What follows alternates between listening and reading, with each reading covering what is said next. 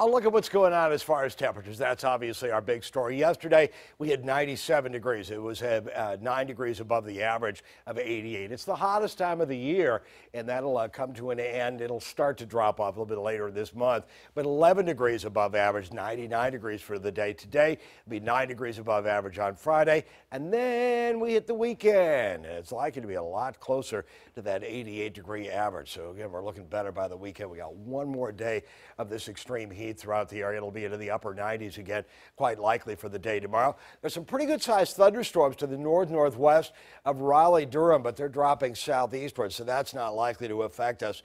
But we could see an isolated shower or storm. We saw one over Franklin earlier in the day. It was around 4 o'clock in the afternoon, 3, 4 in the afternoon.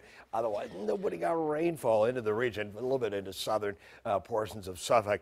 91, 93 as of 7 o'clock. Stray shower possible at 10 o'clock, but not real likely. 7 o'clock in the morning on Friday, once again, 79 to 81 degrees to start the day. We move into the afternoon, once again around 95, 96, 97.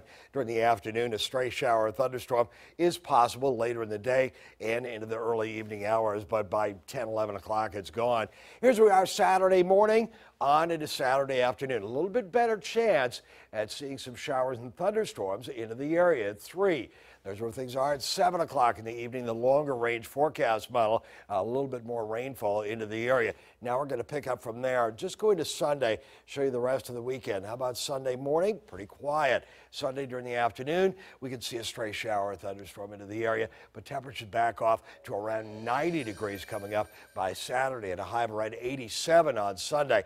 There's only around a 20–30% chance of rain for these 5 days, but there's a better chance of rain for Saturday and then again on Tuesday. One more hot day, 97. After that, temperatures each afternoon into the upper 80s and low 90s.